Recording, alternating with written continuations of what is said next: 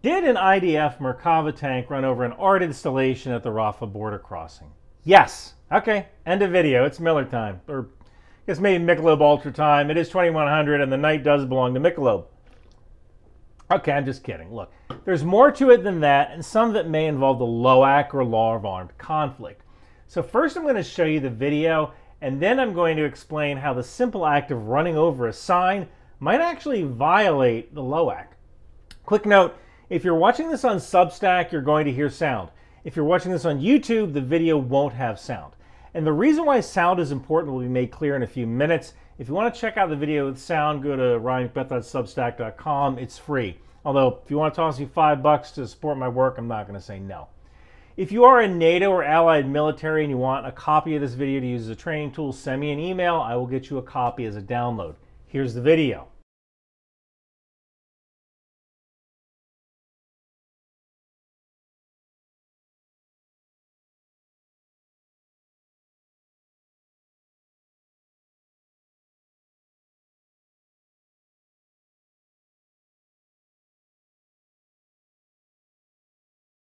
Okay, this was taken right here. Note the fountain, note the walkway, and this concrete pad is the welcome sign or this art installation. Rafah is the only border crossing between Egypt and Gaza. A lot of aid comes through this point. The Palestinian city of Rafah is basically the last stronghold of militant forces. There might be maybe 4 to 5 battalions remaining, so if you take Rafah, you finish the fight.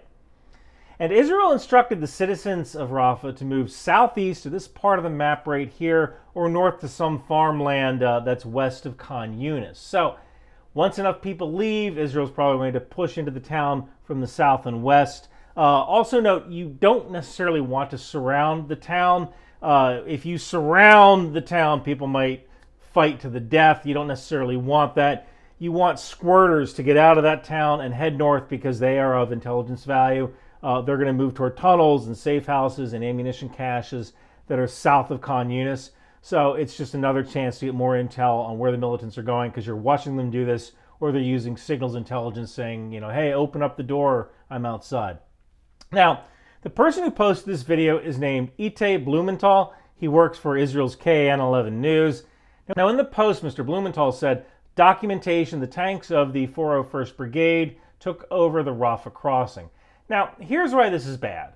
Not just a bad look, but bad. We've all heard of the Geneva Conventions, and that is the minimum standard of human behavior during wartime. The LOAC, or Law of Armed Conflict, overlays the Geneva Convention with rules of proportionality and military necessity. I'll have a link to the LOAC below. And that's kind of why I'm talking about this. Was there a military necessity to run over this art installation? Was the art piece taking direct part in hostilities? Was destroying the art piece a military objective? And that's kind of why I'm talking about this. Was there a military necessity to run over this art installation? Was the art piece taking direct part in hostilities? Was destroying the art piece a major military objective? You know, once in a while you hear Israelis say, why are we held to such a high standard? Well, because it's in the freaking book. The thing we all kind of agreed upon as civilized nations to follow in the event of war. Without rules, you're just a mob of rampaging Vikings, but with tanks and JDAMs. And you don't just have to crack the book. Your soldiers have to understand it. And your non-commissioned officers, your sergeants, they have to enforce it. And for a moment, let's just forget about the LOAC. If I were a bad guy and I notice how Israel likes to tear up art installations and monuments like the MV Mavi Mamara monument, that's where I'm putting IEDs, or Improvised Explosive Devices. So if you don't want to listen to the LOAC, listen to me. Iraq was full of improvised explosive devices. They cast them in concrete. They put them in bags on the side of the road. It's all fun and games running over art pieces until one blows up in your face, and now you have to tell your driver's mom that he died because you were stupid. Who wants to be the last Israeli soldier to die in this operation? Because this is sure as heck of a way of becoming that guy.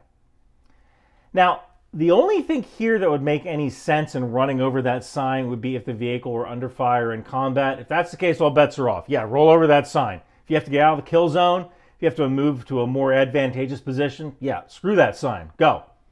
And that's why if you watch this on Substack, this video is a little different.